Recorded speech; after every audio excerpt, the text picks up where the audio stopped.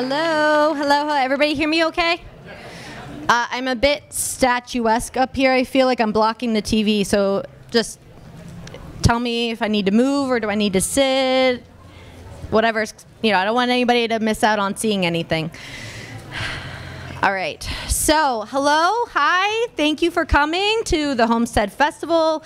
Hope everybody had a wonderful weekend full of knowledge, saw some good talks, sat in on some good talks, saw some great demonstrations, definitely a lot to be seen.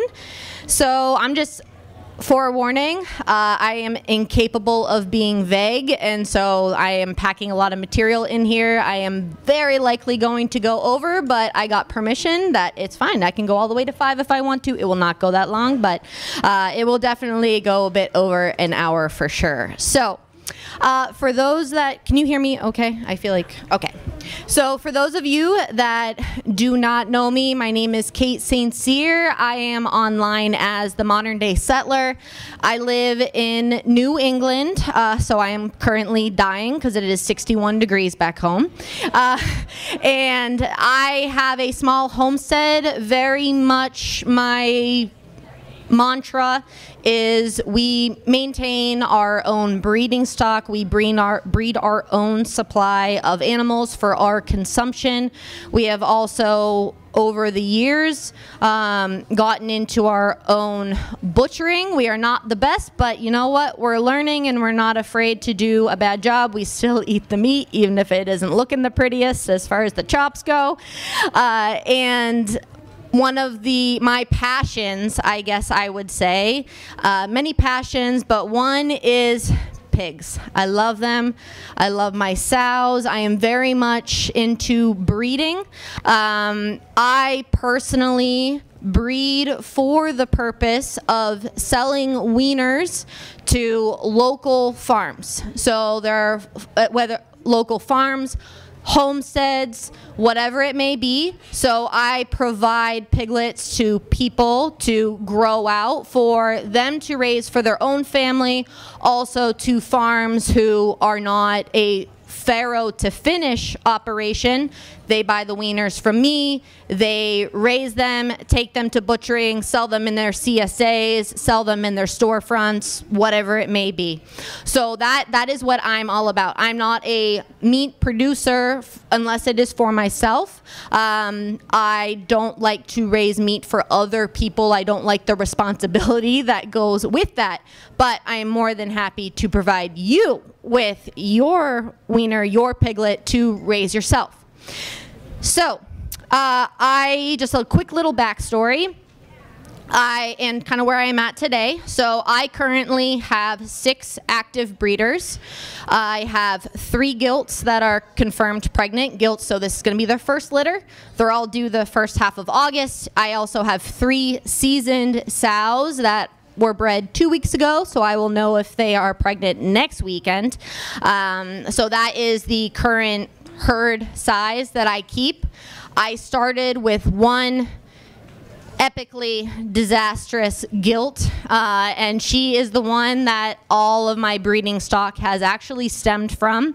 Over the years, I have scaled up as I've become better, better at selecting genetics, better at establishing a customer base, giving me a higher demand, and it has allowed me to scale up, so to speak, from a 1 sow, 2 sow type thing, currently up to 6. I'm all about slow growth as it is warranted, and that's the point that I am at today. So my goal for this whole talk is this is why I did not say how to have a profitable homestead farrowing, because there is no magic formula. It does not exist. You could do the exact same thing as I do and rinse and repeat, and you may have completely different results.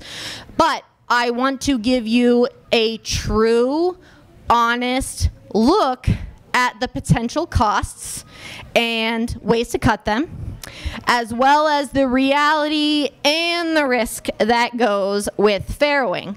I am not trying to scare or discourage anybody, but I am very much I want to be hit between the eyes with the truth. If I'm like, hey, well, what's it actually like to do this? I don't want someone to sugarcoat it. Like, give it to me straight. So that's what I'm here to do, for you today. So, because I want everyone, if this is something that you're interested in, to be well informed going into this. So you can make ultimately the decision if maybe this is actually something that you even do want to attempt and take on. So just so I kind of have a barometer here, is there anybody that is currently farrowing? Oh, wonderful. Okay. How many of you want to? Okay. All right. Sweet. Okay, so the first thing that we kind of need to identify is like, what does profitable mean to you? Profitable means different things to different people. Honestly, it first kind of hinges on what your goal is.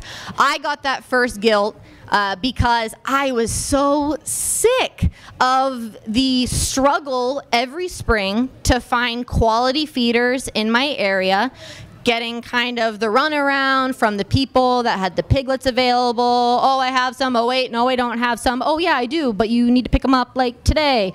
And it was very stressful, and it was very inconsistent. And so finally, I was like, well, I kind of see a need to do this for myself. So my goal starting out was I want one sow that I can breed via AI so I don't have to keep a boar.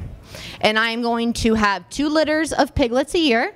It's going to provide me with my feeders that I want to raise for my own consumption, and then the rest of them I can sell to other people.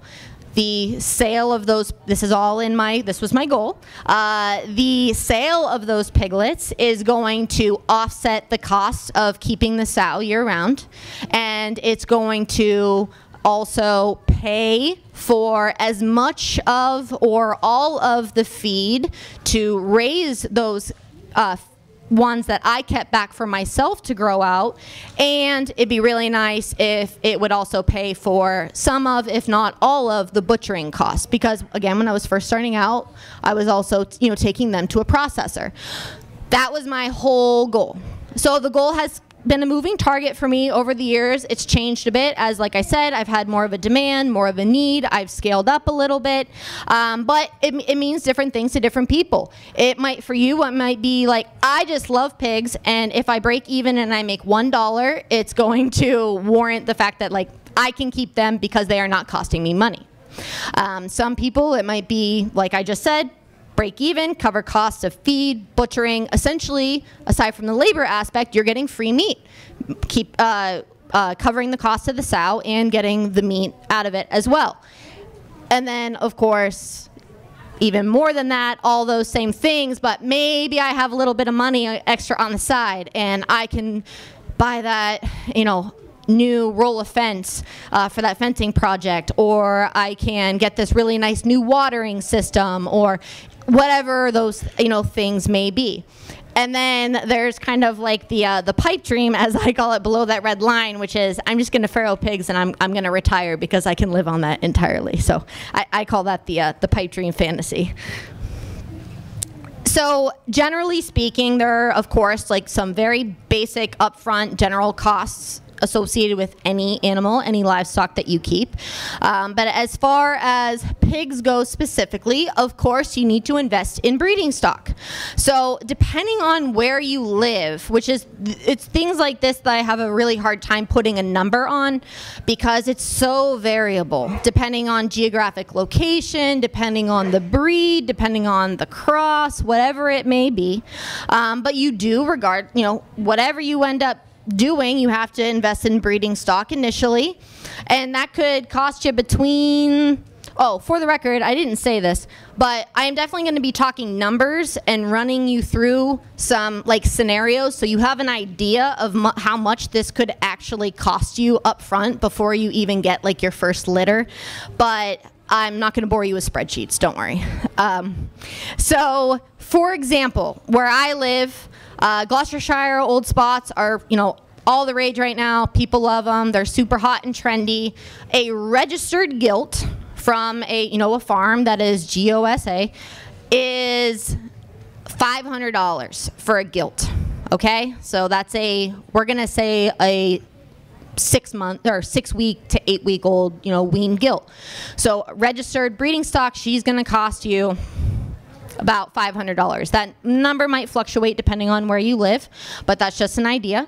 My mutts, for instance, I raise mutts, I raise crossbreeds, and I do sell breeding stock because that's also one of the things that I've really, like I said, it's a passion project. I've really gotten into the genetics and the selection for maternal traits and maternal lines.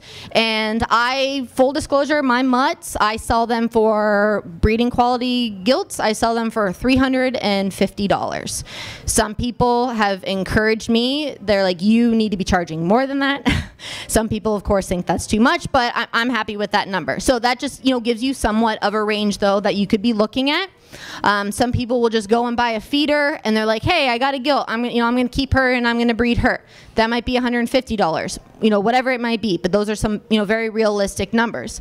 If you're going to be getting a boar versus AI, also, there are costs associated with that. We're going to get into that.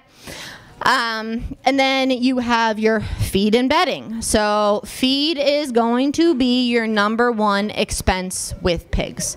That's just the way it is. Know that now going into it and accept that fate. There are ways to help cut costs and offset costs, but that is absolutely going to be your #1 cost. Bedding, variable options, but whether you use straw, whether you use hay, whether you use chopped corn stalks, wood shavings, whatever it may be, whatever is available to you, whatever is in your area that's affordable, again, but that is a cost associated with it. I am, like I said, in New England, so right now my sows are in the woods and they have no bedding. But because they're burrowed under trees or, doing whatever they're doing, living their best life at the moment. But October through April for sure. Yeah, they have bedding because we very much get winter, and so I move them into their wintering area that we have for them. That's closer to the house, closer to the water source, all those things. You are also going to have structure. Is there anybody here that is like starting pretty much from scratch, ground up? You don't have any infrastructure starting out. Okay, you are my people. So, same. I had to buy, like you, every nail, fence post, clip, zip tie, panel, whatever it may be. There was not one scrap of fencing. There was not an outbuilding. All there was like a garden shed, which is not suited for livestock.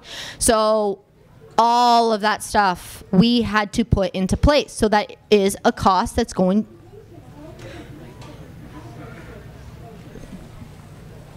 Should I just keep talking? Okay.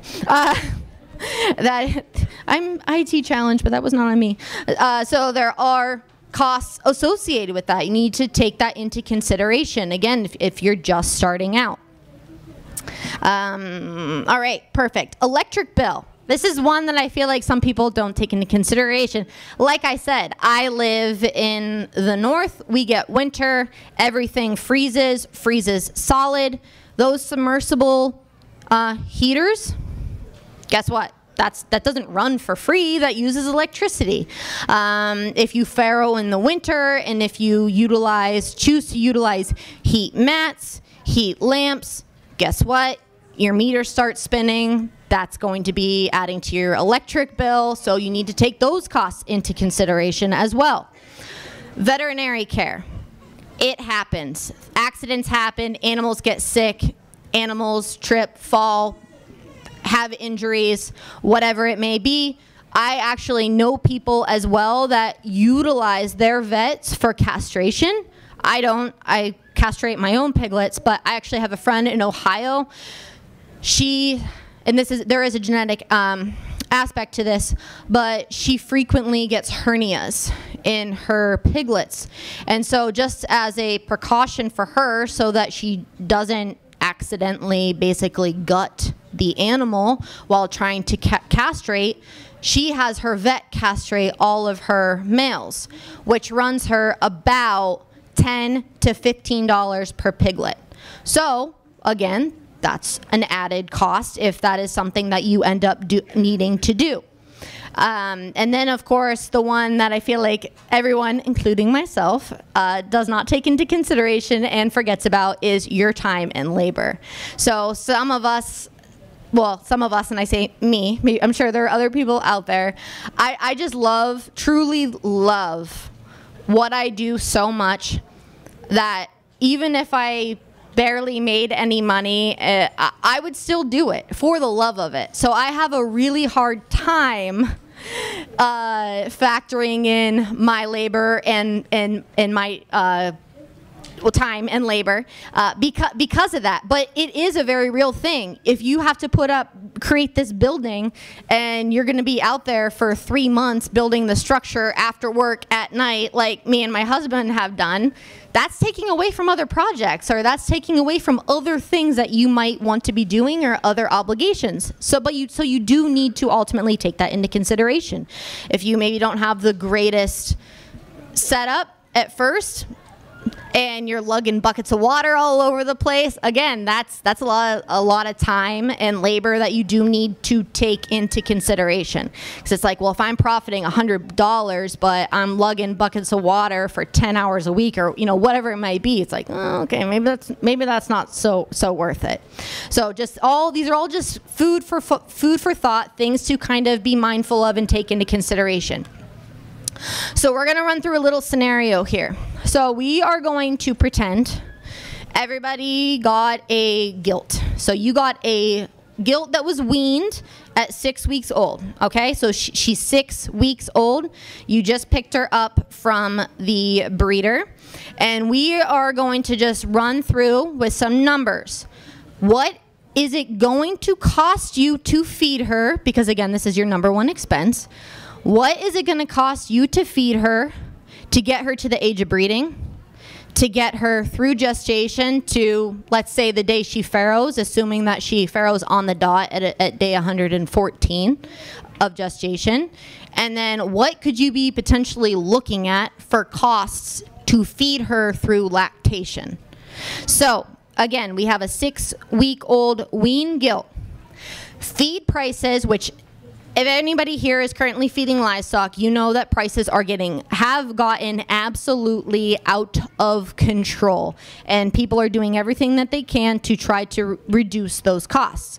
And of course, just prices have gone up. I had to raise the cost of my feeder piglets as well, because it, quite frankly, just costs so much more money to feed the sows. So we are going to use a price point range of 28 cents to 50 cents per pound. So for context, if you go to your co-op, your feed store, whatever it may be, you see a feed bag, 50-pound feed bag that's sitting on the shelf that is $20.99 a pound, which is a very average price, I would say, for quality feed. That's 42 cents a pound, okay?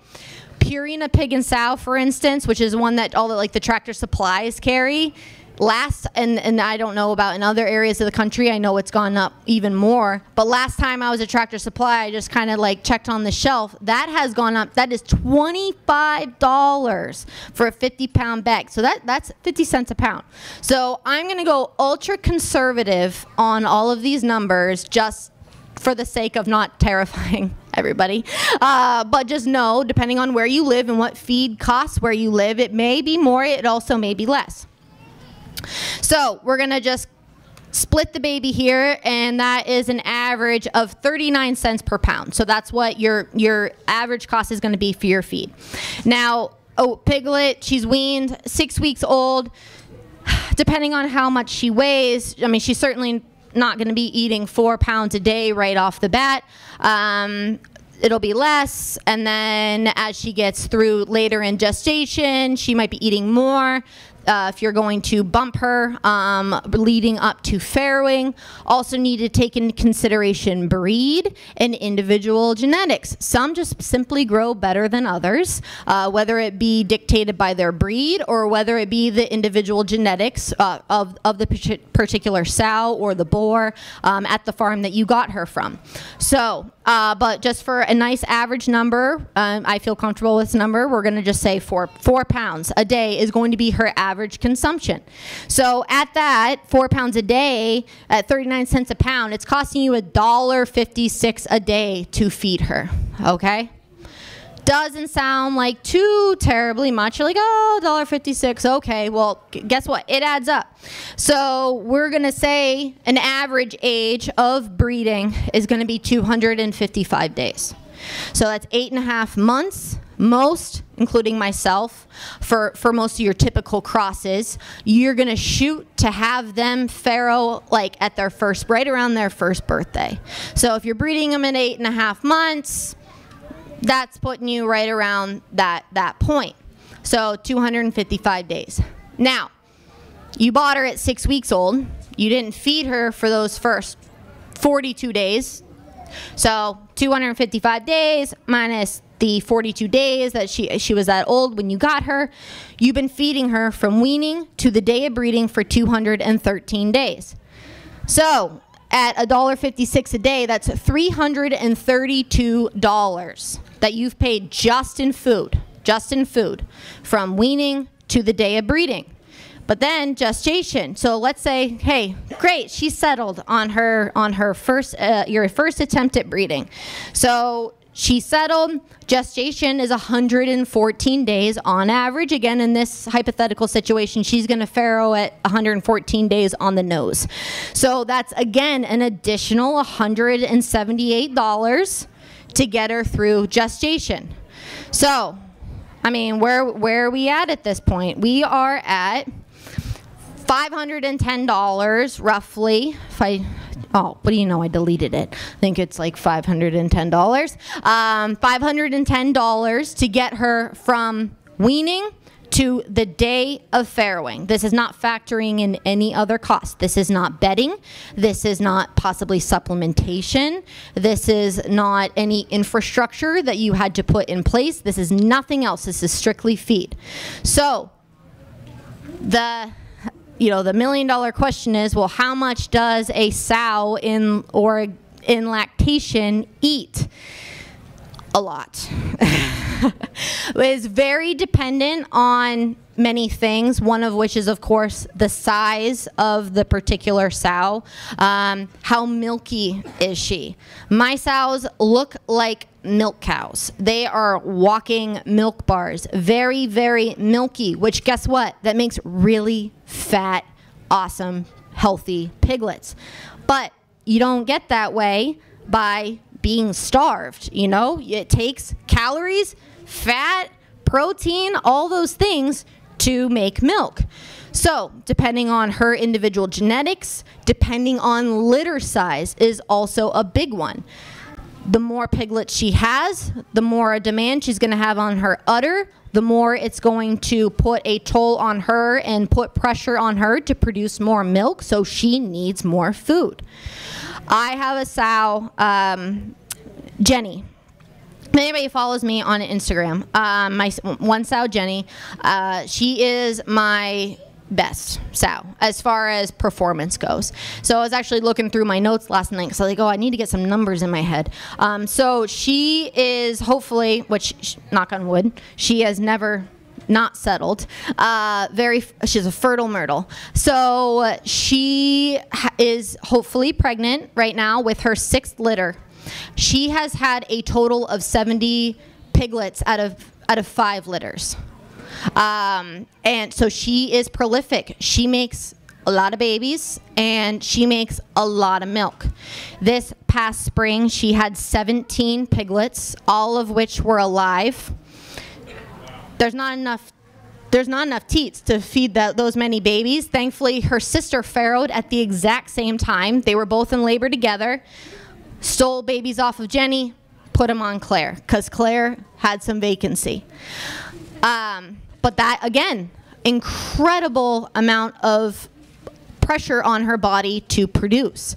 The very, very general rule of thumb that is a starting point and is very much a moving target is your sow's maintenance ration plus 1 pound a day per piglet. Again, that's the starting point. As she makes her way through lactation, piglets get bigger. Piglets actually evacuate more milk out as they're suckling. That triggers her body to produce more milk. And then guess what? They turn into little snots and they want their cake and they want to eat it too. So not only do they crowd the milk bar, but then mama goes to eat and guess who's trying to shove mom out of her food dish because they're starting to eat food too. So just because that's the general rule of thumb, again, like I said, a starting point, but that absolutely goes up through lactation until the point of weaning. For super, super conservative numbers, it's absolutely more than this. But again, this is just for this scenario. Jenny very conservatively consumed 20 pounds a day of grain at $1.56, again, remember in this situation, a day. So that's $330 to feed her for a 6-week period. It was more. I'm telling you it was more, but I'm being conservative here. So $330 for lactation, plus that $510 that you already fed her to get from weaning to breeding. You're at $840.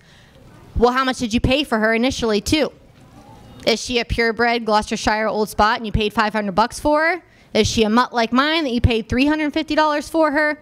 So you are easily, even a conservative number, you paid like feeder piglet price for her, you are $1,000 into that into that gilt to get that first litter of piglets. So it is not cheap to feed them. And that doesn't even take into consideration breeding, because of course she had to, get pregnant to have this litter of piglets. So you can go one of two ways, of course, with breeding. You can go the AI route, and you can go the live cover or the boar route. So I am very much pro AI on Homestead, because for most of us, we don't have all of the space in the world to house animals that maybe only have one specific purpose, 1 to 2 times a year, whatever it may be, and it just doesn't financially make sense for us to maintain them. However, I also do see the place with, for instance, if you are in that, if your goal and your intention of farrowing is, for instance, for like conserving heritage breeds. If you're like, I love large blacks, I love Gloucestershire Old Spot, or I want to help, maintain the breed, you're going to need to buy a boar. Because I have tried for years at this point and still cannot get my hands on Gloucestershire Old Spot. Was it the tent? Tent moved? Can't get my hands on Gloucestershire Old Spot semen for AI. So if I had a GOS gilt and I had no boar to AI her to, then I have a very expensive gilt that all I'm going to get are mutts that are, not saving the breed, and I'm not going to be able to get as much money to recoup my costs. So you also need to take that into consideration. As far as AI goes, you can spend anywhere from $25 to $150 a dose if you wanted to. If you're strictly breeding for meat quality, totally go with like the meat quality, cheaper, $25 special, pick your breed. I personally love Shipley Swine Genetics. They're in Ohio. They are constantly running specials, or they just have like, you pick the breed. I really want a Berkshire Cross, but you're not particular on what boar you get, and they'll just pretty much send you what they probably have in excess of that day. I've gotten some really expensive boars doing that. I'm like, whoa, this dude was like $150 a dose, and I got it for $25. So if you're just after meat quality, spend that $25 per dose. So conservatively, you can figure rods, lubes, etc. A 5-pack of rods is $4. Lube, general all-purpose lube at Tractor Supply, $7, $8, something like that. The biggie with, of course, AI is going to be your shipping. And like feed costs, shipping has gotten out of control over the last few years. I used to pay, it was like 50, I looked at an invoice before I left. I used to pay like $55 for overnight shipping from Ohio to Massachusetts, which, side note, my day job is in manufacturing, and sometimes someone's like, can you overnight me a motor? And I'm like, it's like $700. Are you sure? So that's quite cheap in the grand scheme of things. But just within the past, couple years, it has crept up. My most recent shipment, it was $70. So it went up like 15 bucks. So again, it's an increase in cost. It's not that terrible, but it's still an increase in cost to take into consideration. So if you're going to breed her AI, it's a three doses for a breeding is that's a very solid number to plan on. That's $75 in semen, plus let's say you have your overnight shipping. Now you're at $145, and then we're just going to round up because you got some rods and some lube, and maybe you got some hog mate, boar scent, and all that good stuff. So you're going to be at $165 for a breeding. That one breeding for her. Now, if you farrow twice a year, which I'm going to talk about later, that's an annual cost of $330 of breeding costs for 2 litters a year. Because guess what? You don't have to take care of that boar. You just have to buy, his supply that someone else is paying the cost to keep him. If you do want to go the live cover route, again, costs can't really put a number on it because it all depends on the breed, your location, all that good stuff. But let's just say between $150 to $500 could be a potential upfront cost in the purchase of a boarling or a boar. Now he has to eat too, and he has a maintenance ration associated with him.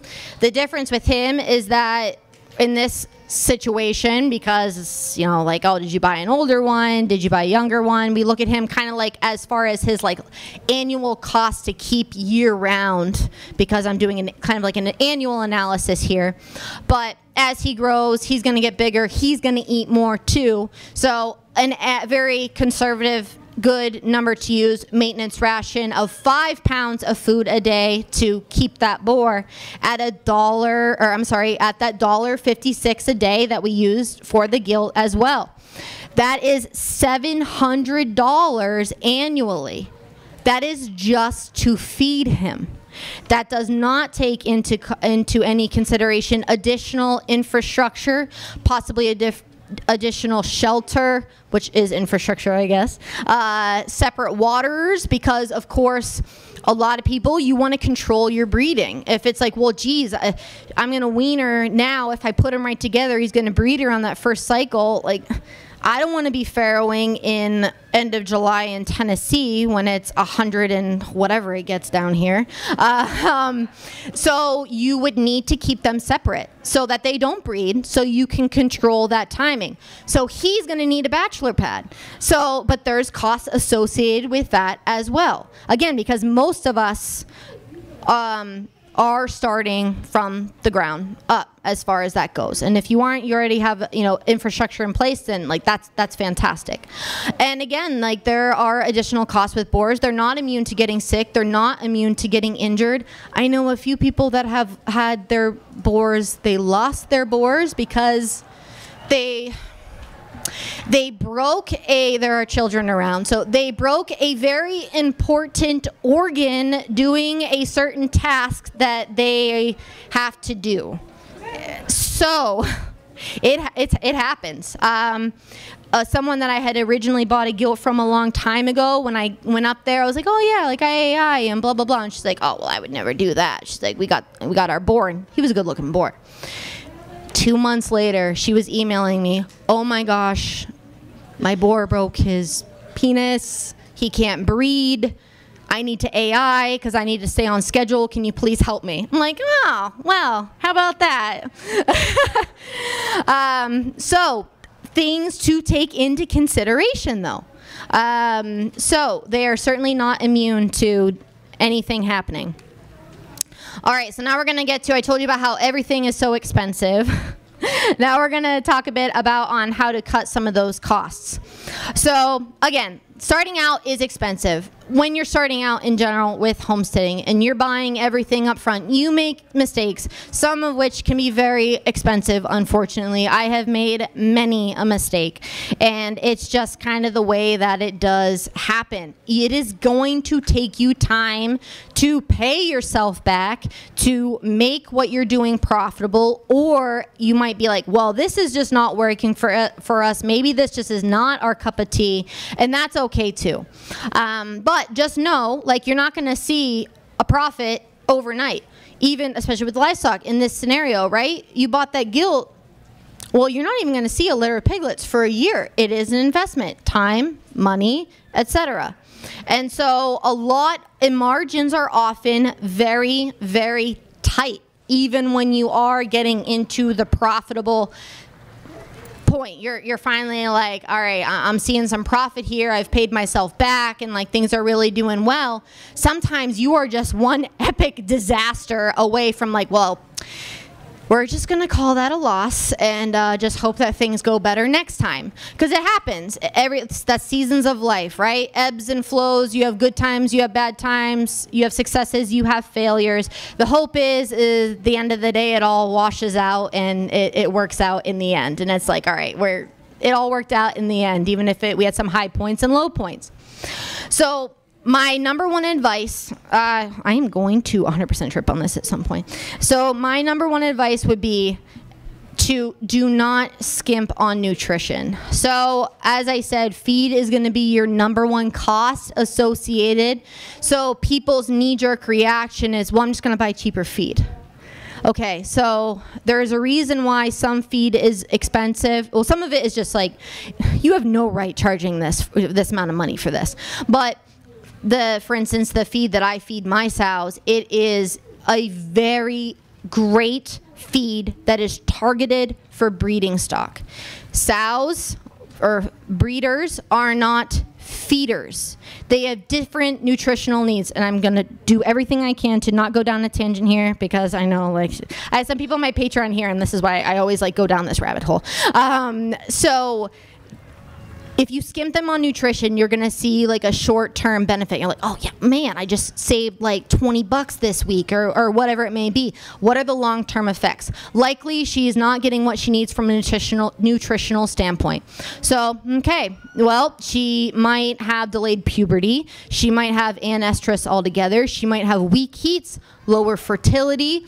She might not be getting what she needs in her development stage to set her up for a long life of production, because there's nothing more profitable than a sow that is in the herd as long as possible, because it's that first lead up year that's like all the investment is, not all the investment, but that's a lot of investment there.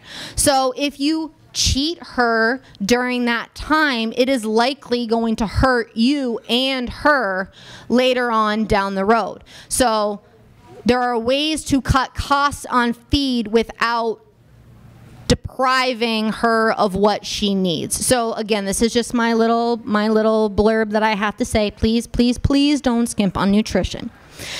So not all feed. Yeah, I said that already. Okay, so how can you save on the feed? All right, I actually just went through this.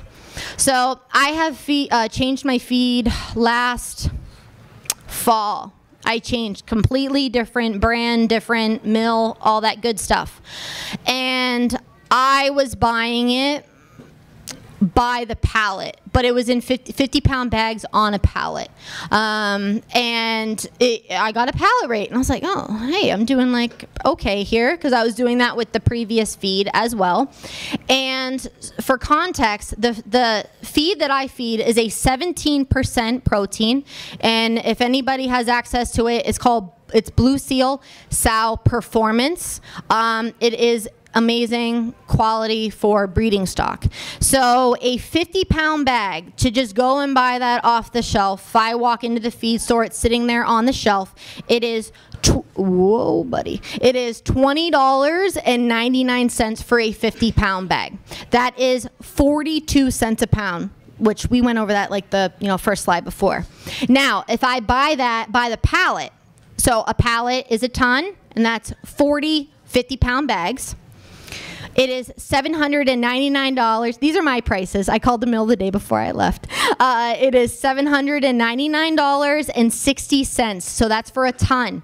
So that equates to $19.99 per 50-pound bag. So you just saved $1 a bag. So you saved 40 pounds like by buying a ton up front as opposed to buying it by the bag. And that brought the cost down to 39 cents a pound. So 3 cents per pound savings, which, like, okay, it's something I'm all about, like, picking away. Hey, if I can save $1 here, $1 here, like, it all adds up for sure. But it's like, I think we can do better. So if you go the tote route, a 1-ton tote, those are those monster bags that you see people like unloading with a tractor. And if you're like, oh, I don't have a tractor, we'll get there. So if you unload that off a tractor, the big white bags that usually has like, it has a tie at the bottom that you pull, people will pull like, dump into those like big Osborne feeders that you see. So that is a 1-ton bag, so 2,000 pounds. I just bought a ton a month and a half ago, and it cost me $601.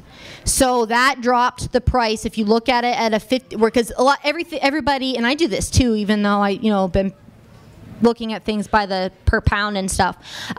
It's easy to think of things in terms of 50-pound bags. So that's kind of why I'm breaking it down. So that $601 for that ton, that is $15 a bag. So that is a $5 a bag savings over the pallet rate, and it's a $6 a bag savings over just going and buying it off of the shelf.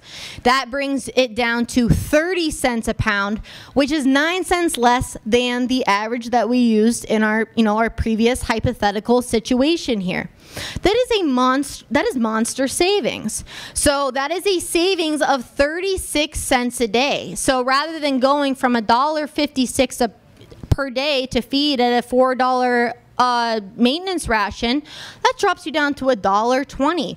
Over the course of that 327 days that we had used in that previous scenario, that's $118 in savings to get them from breeding through gestation. Now, if you're feeding 20 pounds a day because you have a Jenny on your hands, and you're also saving that, where is it? Yeah, that 9 cents a pound, again, that adds up. It really, really adds up. So, what if you don't have a tractor? Because a lot of people don't. It took us like 4 years, and we did everything. Oh my gosh, it was so hard and difficult, and everything was like, well, if we just had a tractor, we could do this in 5 minutes rather than 5 hours. Like, it makes everything so much slower. I would strongly recommend, or not strongly recommend, this is my next one. So I have a friend who has no tractor. She has basically like a hillside as well as a driveway, and she buys feed for her. She raises feeders. She doesn't breed or farrow, but she buys pigs from a local farm, grows them out, and sells them. She, sells them to some customers that she has. But she totally appreciates that buying in bulk is a much bigger savings for her than buying it by the bag. But again, she has no tractor, and she has a pretty difficult driveway. So this is where sweat equity. Wait, oh, I'm here. Okay, whew, I was scared for a second. This is where sweat equity really comes into play. They drop that feed bag off at her driveway, and basically her and her husband and her children, whatever capabilities they have because they're young, they lug it up by the 5-gallon bucket load into their bin that they keep in their barn. So this is probably one of those situations that, like, you might want to take into consideration that whole time and labor thing. But I'm really glad that we had this conversation before my talk. I was in the speaker tent earlier talking to Daniel Salatin, me and him and my friend Ann, and he was talking about like some of these just jobs that are just so daunting. It's like, this is going to be absolutely miserable. How are we going to get through this kind of a thing? He's like, invite friends over and be like, this is what we're going to do. We're going to have dinner at 6 but you come over at 4 and we're gonna lug buckets of feed, and then I'm gonna feed you as a reward for it. So reach out, get your friends, get family involved, be like, hey, anybody want a free workout? We're doing farmer's carries up the driveway, whatever it may be. But absolutely something that if you can find a way to make it work and you're not like, this is the worst thing ever, I would rather spend the additional money. There are ways to try to make it a little bit more enjoyable and really feel worth it to you.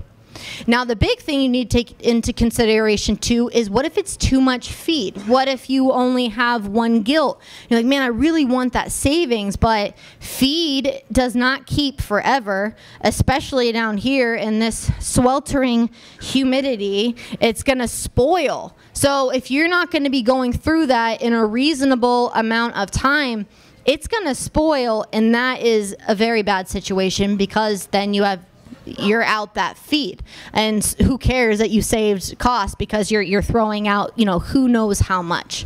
So in those situations, I'm going to totally get to questions later. So in those, I'm afraid if you ask questions, I'm going to squirrel and just start like ping-ponging off this tent and go all kinds of directions. I have a not the greatest fan of Facebook groups for many reasons, but some of the community groups are really great. Like if you live in a certain geographical area, so like I'm in a couple that it's like Western Mass Livestock or New England Farm and Homesteading. There are people on there that are starting, that are likely in the same situation as you. Post an ad and be like, hey, who wants to go in on a bulk feed order? We could save this much money. I approximate that I need about this many pounds.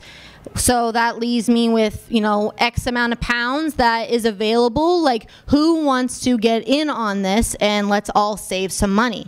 So utilize like situations such as that, because again, the savings are really worth it. Or if you maybe have just friends that that you all raise them together or about the same time, it's like, hey, let's just all go in on a feed order together and let's all save some money. So, I love how I grabbed this and I didn't take a drink. Hold on. So, bedding, that was one of our general costs as well. Like I said, in the summer, my sows, I don't give them bedding. They're outside in the woods currently. And in the winter, though, I absolutely need to use bedding of sorts. I personally keep my sows in the winter in a Shelter Logic. It's a 12 by 12 Shelter Logic, like one of the horse ones, like the corral ones, but I actually sided it with metal roofing. So that's where they spend their winter. I do very, very deep layer of wood chips that I get for free from the town, because everyone's like, oh, chip drop is great. Well, guess what? I tried chip drop for 3 years and I never got a single drop. So thankfully, the guy that's in charge of the town roads lives up the street from me, and they're always trimming trees, and arborists drop them off, and he's always like, hey, you need some wood chips. So I do a deep layer of wood chips, and then I personally, because straw is so expensive where I live, because straw is a very select seasonal cover crop and not that many people really do it. And this is probably, some people are going to probably drop their jaws here. Straw where I live goes for $13 a square bale. Yeah. Brutal. Yes, it's awful. And like, I'm from PA, Northwest PA, and like back home, it's like, my dad's like, oh yeah, it's like $5. And it's like, dear Lord. So yeah, $13. So let's just say I am not willy-nilly giving my pigs straw at $13 a bale in the winter, because it is such an expensive thing, and it is just not worth it to me. And in an effort to cut costs, the hay that my cow drops out of the hay feeder that gets on the ground, I rake that up and pitch it into my sows, and they make a bedding out of that on top of their wood chips.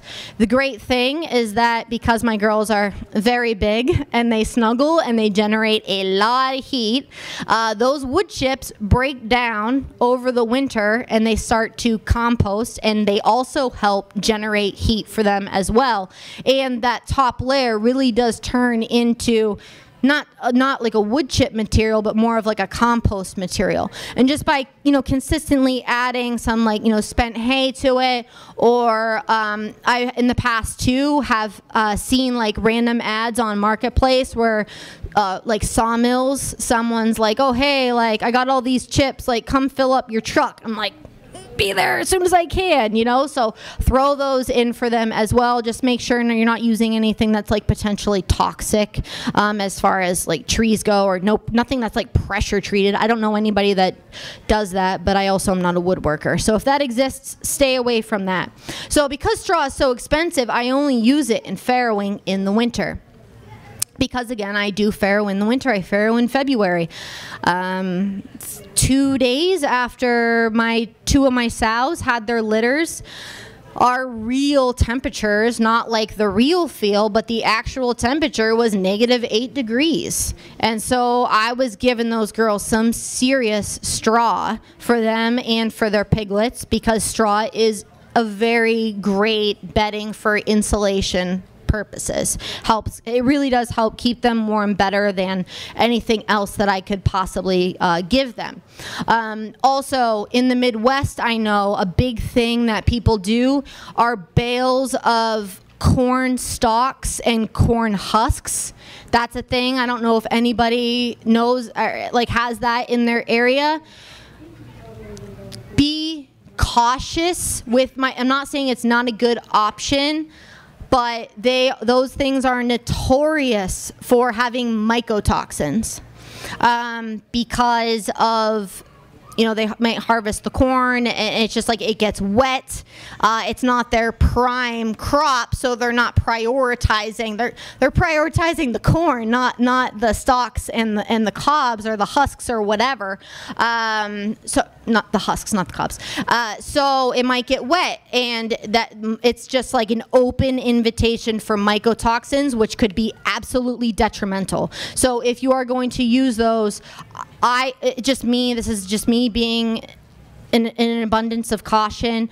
Unless they were really cheap and it was like I could actually save some like serious money, I would probably buy a few and I would send samples out for testing just to make sure. Because if anybody here doesn't know what mycotoxins are, basically it's fungal spores that can get into the grain, into like whatever it is that you're harvesting, and it absolutely wreaks havoc on livestock. Depending on the particular mycotoxin, it can be reproductive, it can be growth related. There's all kinds of problems, but it is a very big problem, especially when you're seeing some of these areas of the country that are just, which some people are, it's like, we're in a drought, it's so dry, where others it's like it's done nothing but rain.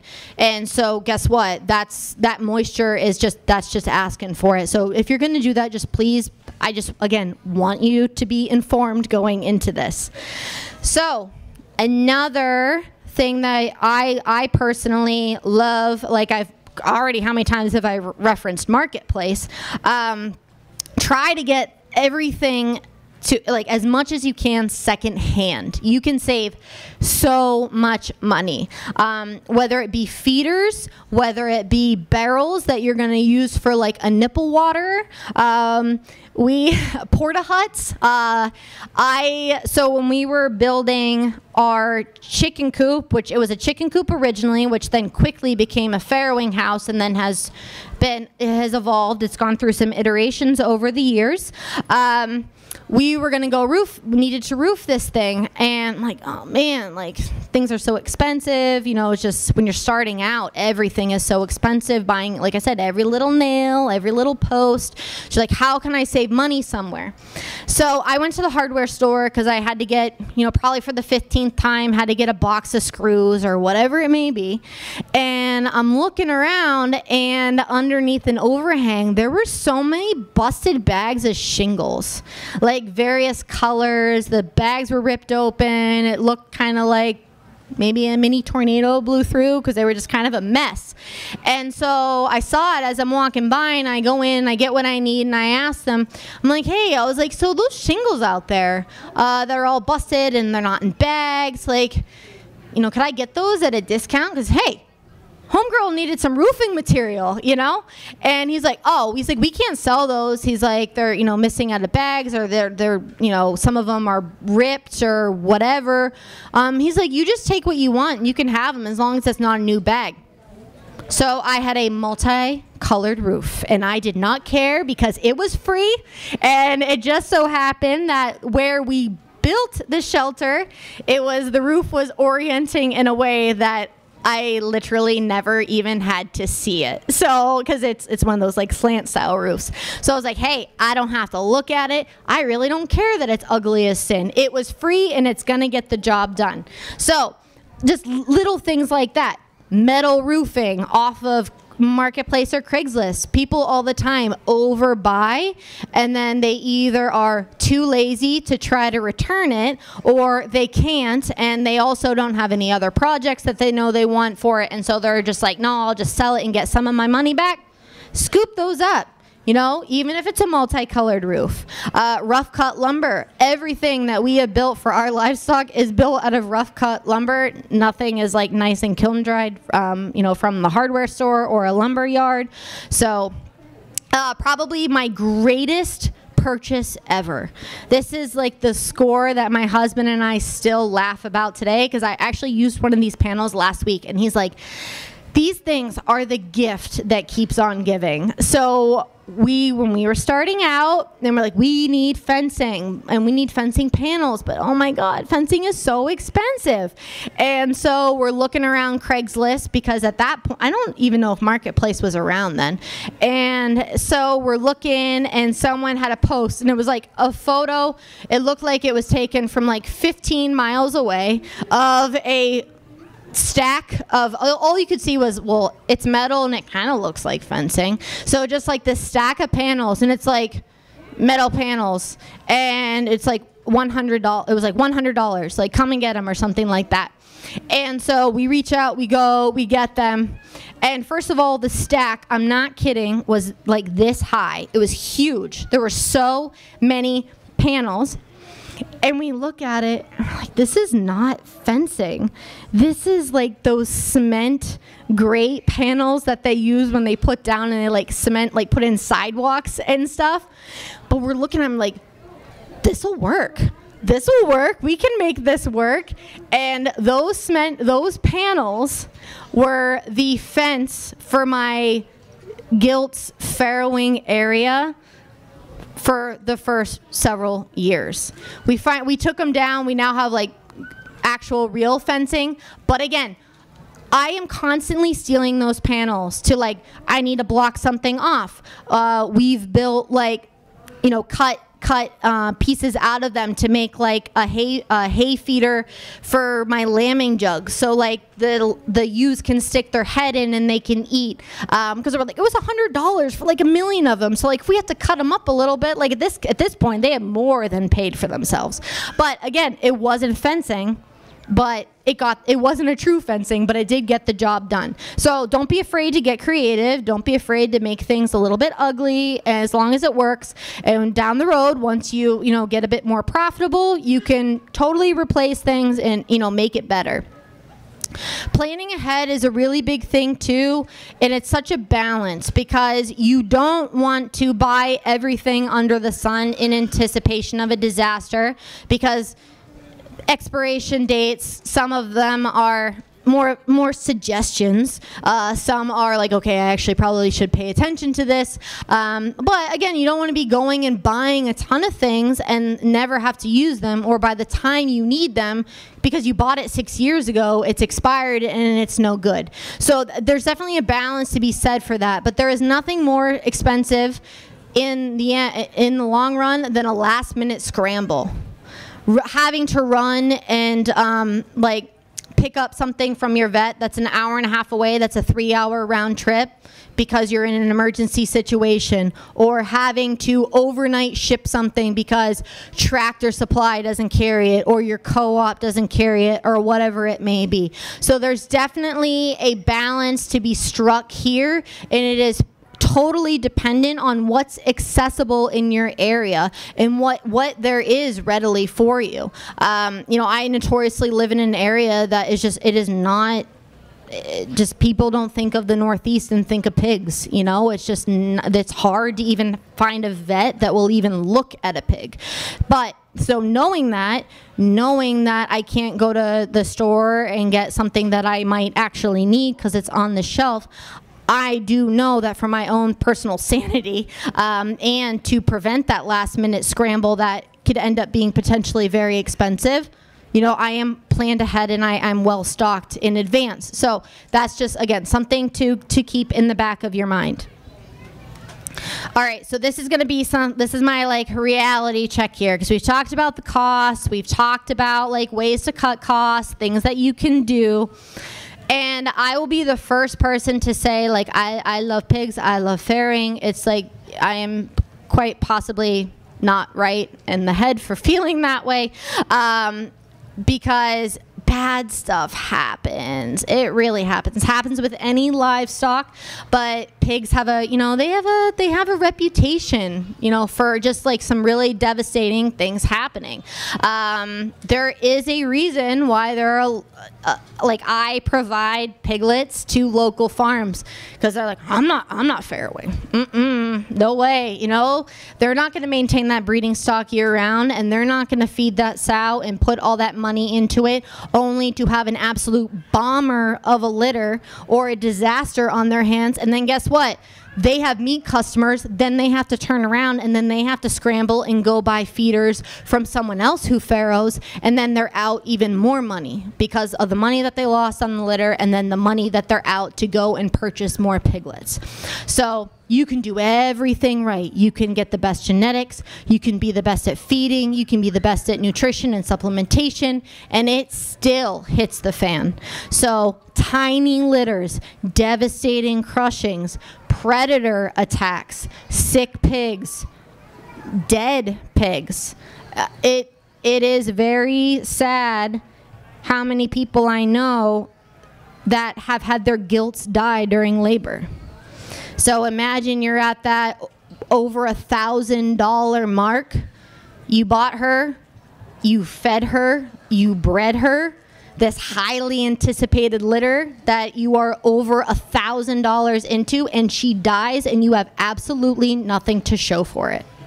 So I'm not trying to scare you. I'm just trying to give you like the very, you know, again, the reality of the situation. And I personally so because these things happen, you just don't know when that it could happen. It might never happen, or you might just have like a really bad season. So don't go counting your piglets before they hatch. 100%. I'm all for generating interest and being like, hey, you know, my sow's bred, like I might be having some piglets available at this rough time frame. If you're interested in getting on my wait list, like, you know, here, sign up. Do not go banking on that, and don't be, and I'm not like necessarily a superstitious person, but even though I've been doing this for years at this point, and I have some very like solid seasoned sows, I don't even reach out to the people that are on my wait list until the piglets are like 2.5 weeks old. Because I've seen like really weird things happen, and I just don't want to go promising people something, making them think that I have a product for them, and then I don't. Because when it comes to the livestock world, if you're going to be getting into selling animals, whether it be for breeding stock or for eating stock, seriously, reputation is everything. Word of mouth. People have heard about, you know, some of the farms that have been referred to me are because of other people that buy piglets from me. That's how they found out about me. That's how they got to be my customer. And so I don't want to be getting the reputation for the person that promises and then can't deliver. So just be very, very, very mindful of that. And I do have a good story here.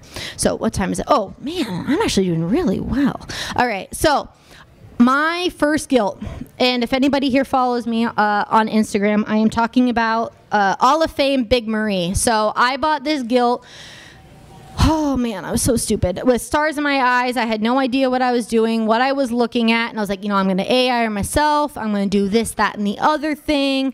I did. I bred her in October. She settled on her first breeding. My first time AI, I was like so excited. I was like, yeah, I did this. So I'm like anticipating that first litter. It was due Groundhog's Day. So excited, so excited. Her due date came, it went. I'm like watching her like a hawk. Nothing is really happening. Like there's not a whole lot of mammary development going on. I'm like, geez, oh man, like I know she's pregnant, but like nothing was happening. And so she went over her due date. I had a wait list a mile long. Like, she could have had 40 piglets, and I wouldn't have even had to bat an eye to sell them, because it was just like everyone was so just enthralled by her little story that she had. That first litter, it was horrible. She had awful farrowing dystocia, which is basically stalled labor. She wasn't laboring. She's not pushing. Nothing's happening. I had to pull, my memory is like a little cloudy now, but I had to pull the majority of her litter. She had approximately 12 as a total litter count. 4 were live. 1 died a day later, not because she crushed it, but it was just something was wrong with it. And 1 was the tiniest runt that you have ever seen. So I had 2.5 piglets to show for that first litter that I had how much money into.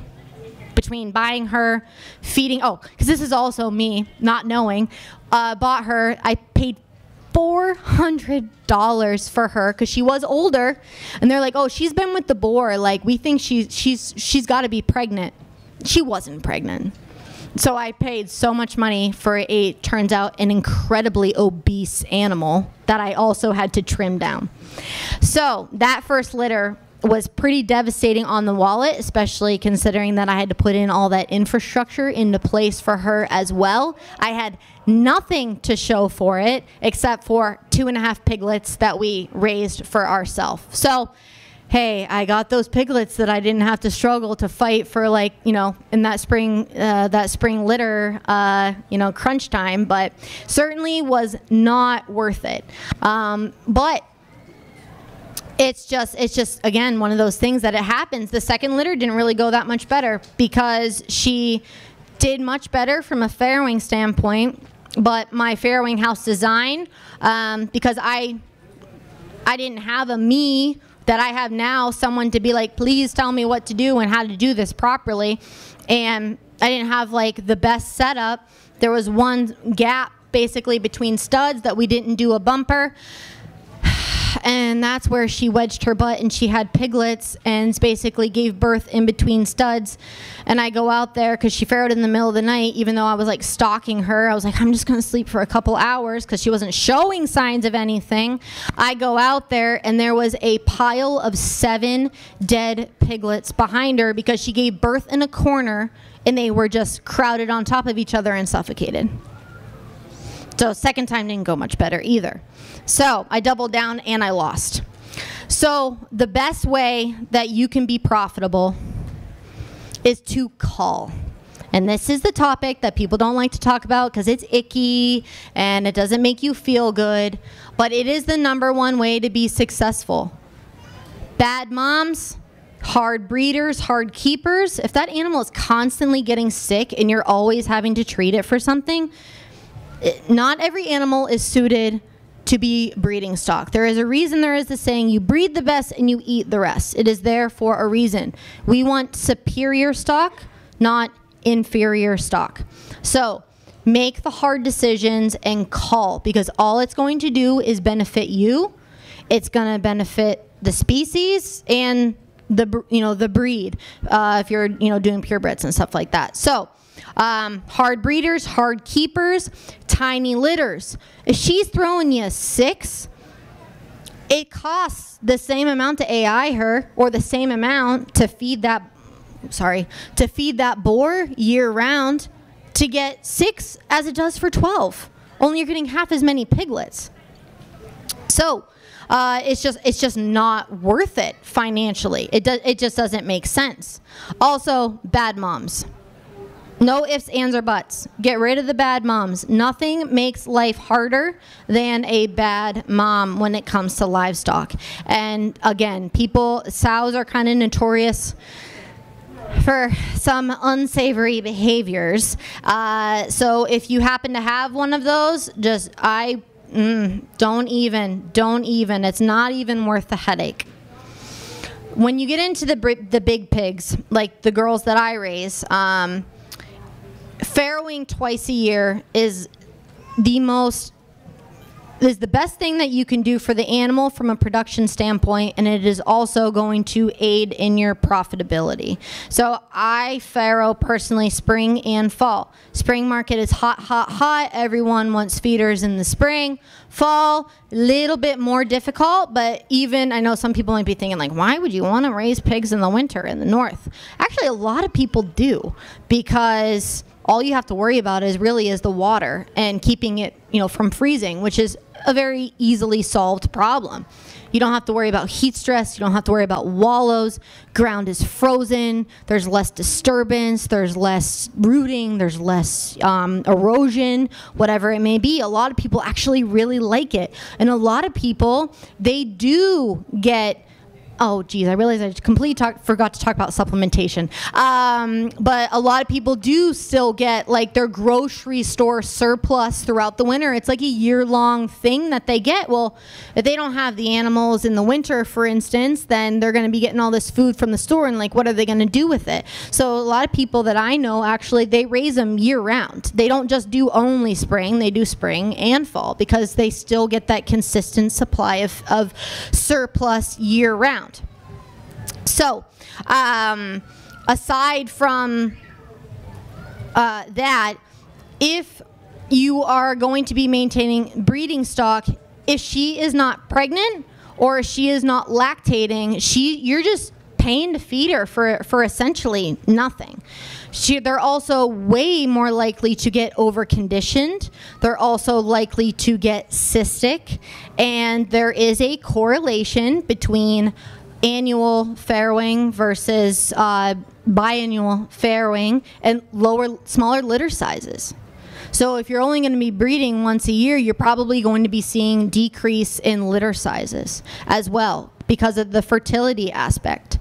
So like I said, sometimes you just don't make as much in the fall as you do in the spring.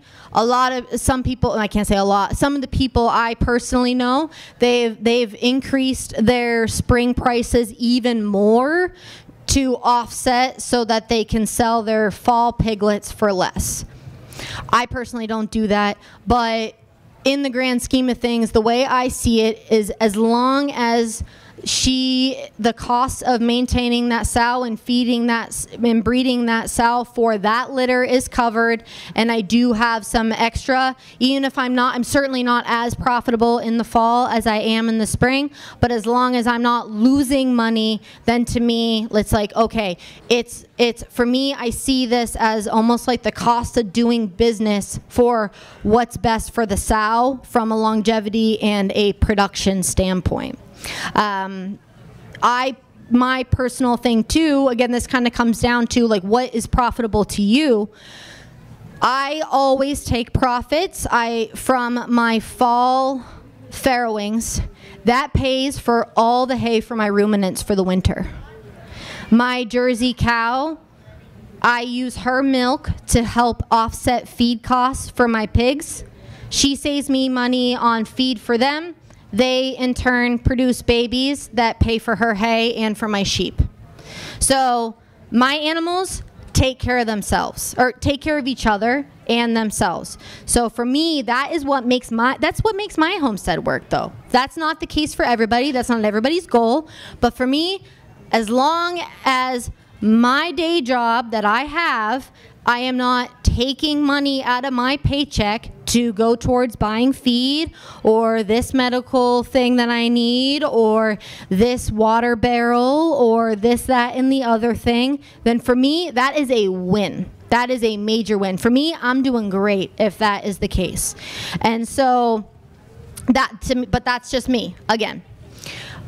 Another thing that you really need to take into consideration is, what is your market like? So like I said, I live in New England, and for me, for the very average like going rate for just like heritage cross mutts like I raise is $150 for a weaner. Where I am from in Northwest PA, they go for $40. That doesn't cover the cost of feed, to feed the animal. So in that scenario that we talked about earlier, that you're, over $1,000 into cost just to feed the gilt and get her through lactation, if she had 10, which is like a really admirable size litter for a gilt, if she had 10 and she weaned 10 and you sell them for $40 a piece, $400, you're negative $600+ right there off the cuff. So for some people, it simply does not make sense. Not because you don't love it, not because you don't have a great sow. You could have the best breeding stock. But if you have a terrible market, it may not work for you. Even if you were like, okay, well, I'm at a loss here and I'm going to take it a step further. I'm not going to sell them. I'm going to grow them out and I'm going to raise them and I'm going to butcher them and I'm going to sell the meat. Well, I mean, I'm not your girl to help you in that situation, but just keep in mind, you're going into that with debt that's carrying over from farrowing. That's like trading in your car going upside down to buy a new car. Doesn't make the most sense. So you just need to be very mindful of those things. One of the women in my Patreon, she is in the Midwest. This is a struggle that she has. She has a great now sow, and she had her first litter, and she was struggling to to offload piglets because she has a Gloucestershire Old Spot that she crossed. She bred AI, and she's like, everyone here is used to paying $40 for pink pigs. Nobody wants these heritage crosses. She's like, if I'm going to give it one more try, she finally unloaded them, but it took longer, which, again, more cost if you're going to have to hold these piglets over and feed them. And so she's like, I'm going to give it one more try, and if I can't get rid of it, it's not easy, and it's this hard again. She's like, we have no choice. Like, we're just going to have to butcher her because we're losing money. I can't afford to give piglets away just because I love this. So these are all just, things, again, to be really mindful of. And at the end of the day, it's okay to buy feeders and to buy weaners. You don't have to do everything. You don't have to farrow because you want to raise your own pork.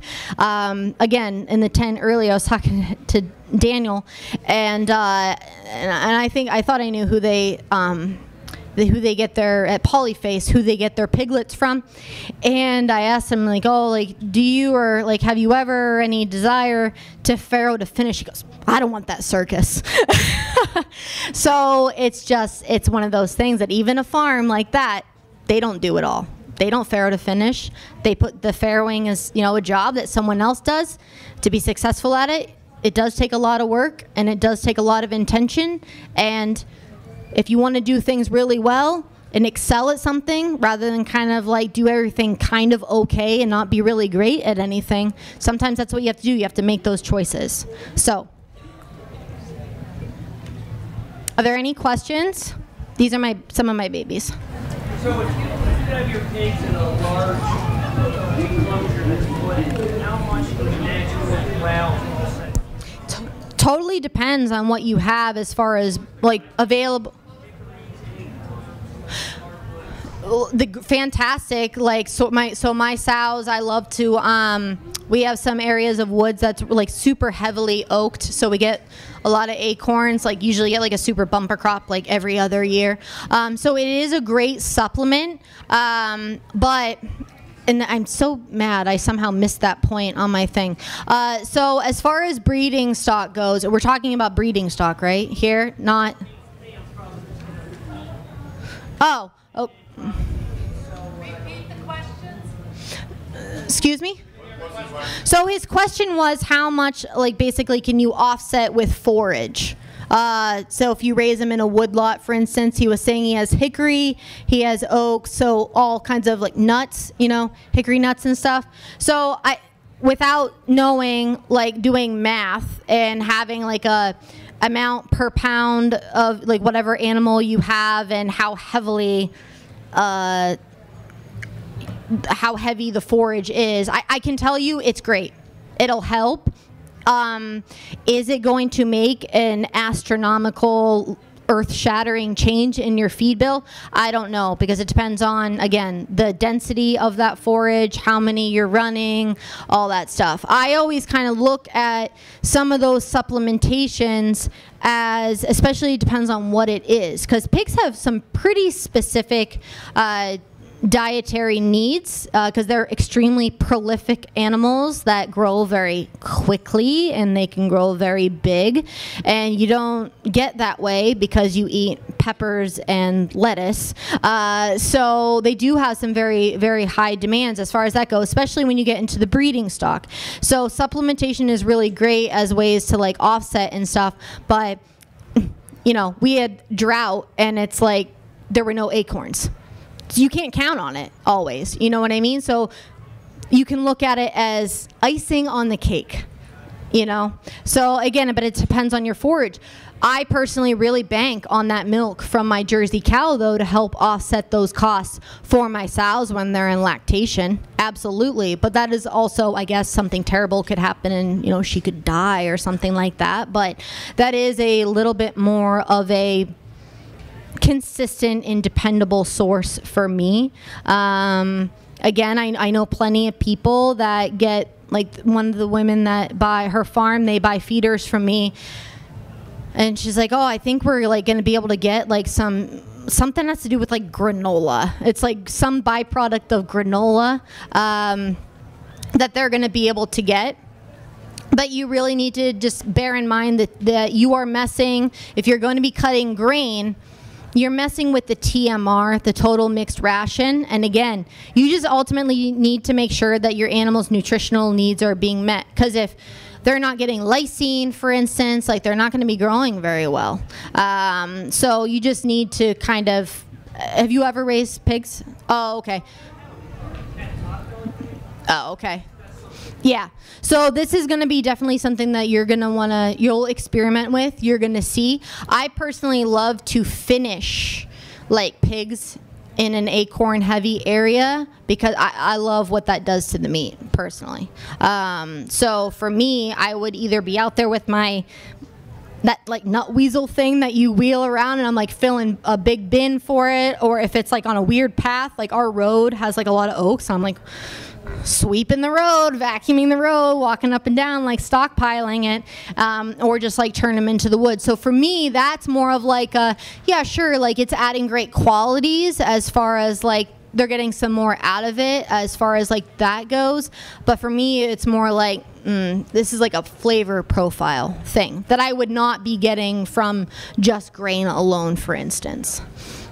So there's a lot of ways to kind of look at it, and it really just it all depends. I know that's a non-answer, but it really does all depend. I live here. Okay. A lot of grass hay is available and older stuff for $20 a round bale. How's that for bedding? For bedding, as long as it's not moldy or spoiled, 100%. I actually bought because one of the areas that we had my sows in this winter, I actually specifically wanted them to have hay there so that they could spread it out and we could drag it out or spread it in their bedding, break it down, and then in the winter or after winter, because we knew we were going to be moving their winter shelter, we wanted to come in with the York rake and spread it for seed. I go to my hay guy and I was like, hey, I need a first cut, whatever, and I was like, okay. I was like, oh, this is really nice. My pigs will love this. He's like, this is way too good for pigs. But it makes great bedding, especially if you're going to be, depending on, your plan or what you have as far as like your layout. Like for us, we're constantly trying to build more pasture. And so like, give it to them. Like let them root it in. They're going to trample it into the soil. It's full, if it's first cut, it's full of seed heads, and you're going to be amazed at the grass that grows there the next year. So as long as it's not moldy or spoiled and like hot, We can pay full price and get $40 to $50 a pound. At that can be a cost that's factored in because now you're creating food. Seed's expensive. Absolutely.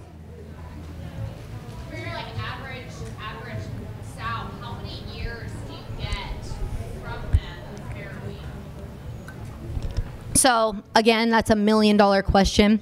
First, it really comes down to you and your own personal, like, how hard-nosed are you about calling?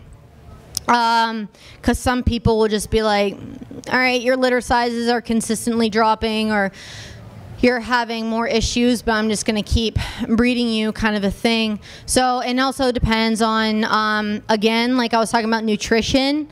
So my sow, Jenny, I know I keep referring to her. I've learned some really like hard lessons the hard way, and one, and this is the reason why I'm such a nutrition like crazed person, is Jenny as a gilt was on a different feed than I've even fed like a couple years ago, and because I didn't understand all of the things that go into the gilt development stage and how that affects the long-term production and longevity of a sow.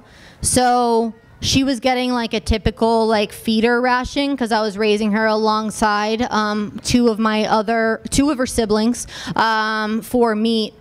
And long story short, she did not get what she needed from a strong mineralization standpoint, mainly calcium and phosphorus. With every lactation, she's getting more and more knock-kneed. And so she's still fine, she's still mobile, she's all that stuff. She will have to be called because of lameness, or because I know she's going to go lame. I say this all the time, but I'd hedge a bet before from a production standpoint. And I have my sow, two of the sows that I said that I bred before I came here, one, it'll be her 7th litter, 6th, 4th. What? These numbers made no sense. 7th, 6th, and 4th. They have... I do 2 a year. Yep. And so neither of them, like the one that's 7, it'll be her 7th litter. Like she has not shown one sign of slowing down.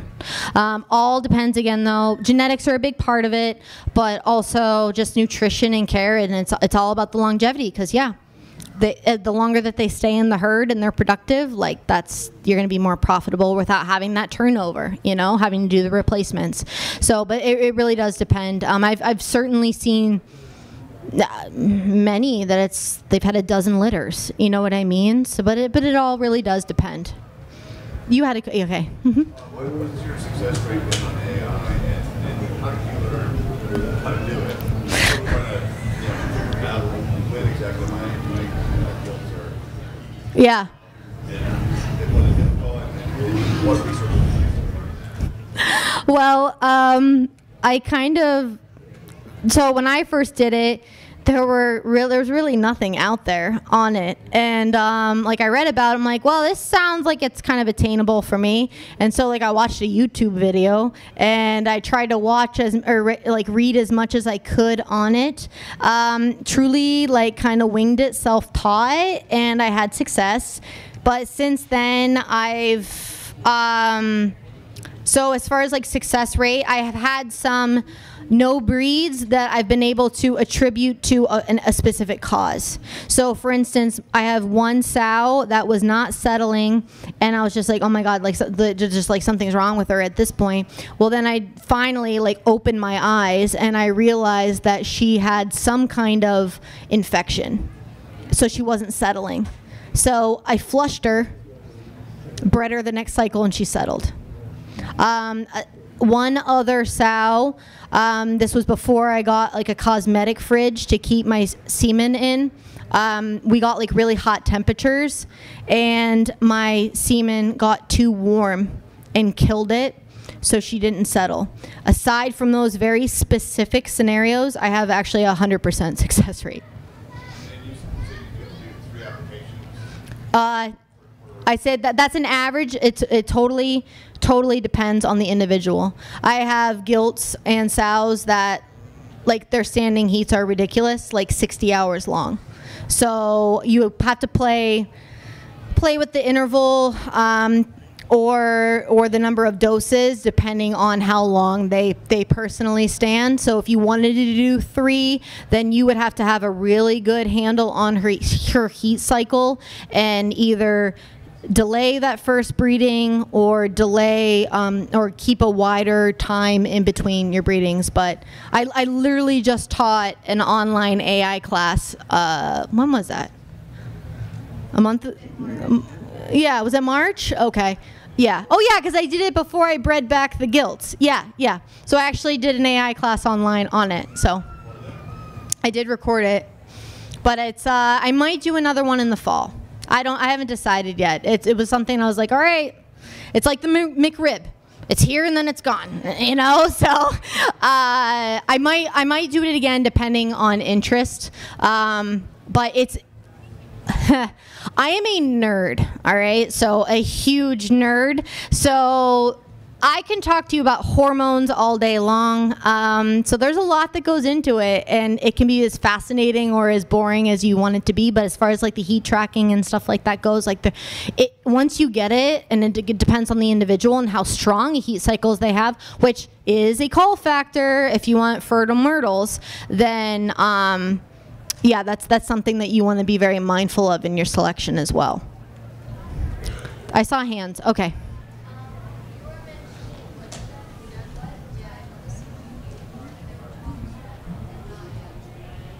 So if they're just, it all depends on like what you have in your area and like species of trees and stuff. So for instance, with the wood chips, we get just from tree trimmers in our area. So we have heavy maple and oak, which is fine for pigs. What I said that was toxic was like wood shavings. If you're getting those, say, from like a lumber yard or something, if they're, the only reason I said this is because of like pressure treated. You always need to be mindful of, especially with pigs, because they love to chew on things.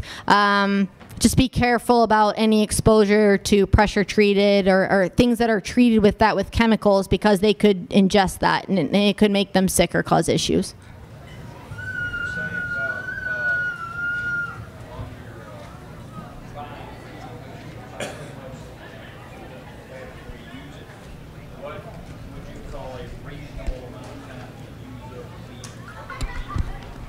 So the question was, if you want to buy bulk feed, but like I said, it can spoil, so you got to be careful about using it. How long? So it depends on where you live and what you're here. Okay, so I don't live here. That's the problem.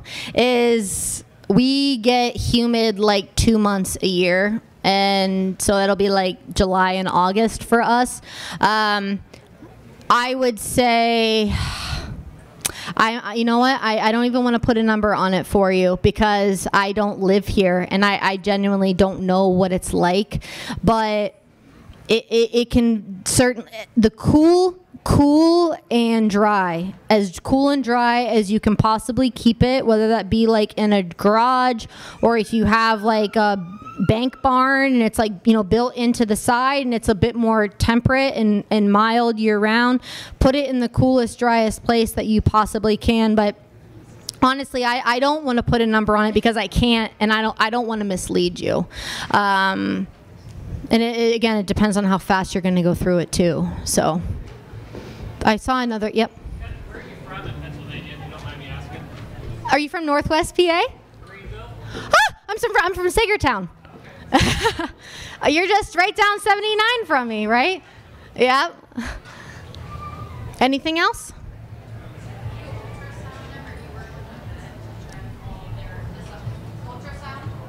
No, I actually do my own ultrasound, but I don't use like a visual. It's called a preg tone. It's an ultrasonic ultrasound. So rather than getting a picture, it detects amniotic fluid. So it'll give, basically when it makes contact, it beep, beep, beep, and then when you detect amniotic fluid, you'll get a solid tone. And so that's the only thing that I have ever used, and it's never been wrong, but you do have to be careful about placement, because what it does is it detects fluid. So if the uterus is in a pretty specific spot, but some people, they're like, you know, fishing there, and that probe might make its way a little bit back, and it's like, oh, nope, you're hitting the bladder. So you have to be very mindful of where you point it, but it comes with instructions and all that stuff. They actually do make a pig-specific preg tone. It's cheaper than like the multi-species one, which is the one I have, because I also used to have goats, and it works in like small ruminants and stuff, but of course now I don't have that, so it's like, well, whatever. I bought it so long ago. But you could also always just do, especially if she has like wildly strong heat cycles, the absence of heat is going to tell you as well if she's pregnant or not. She doesn't come back into heat, you know, then that's how most people do it. So is that it? Yep. Are those your pigs? These are my pigs. See that big lady on the right? That's Big Marie. That's the one that had all the stillborns and all of the sad farrowings. So that's her. But to her left is Claire. That's her daughter. To Claire's left is Bree. That's Claire's daughter. So that's Big Marie's granddaughter. And then on the far left is Jenny. That's also Big Marie's daughter. So my nice little family. So I'm now down to Marie is the matriarch, and my 3 gilts that are currently pregnant. 2 of them are Marie's great-granddaughters, and 1 is her granddaughter that is Jenny's daughter. So, my little sow family. Is that it? All right, thank you so much.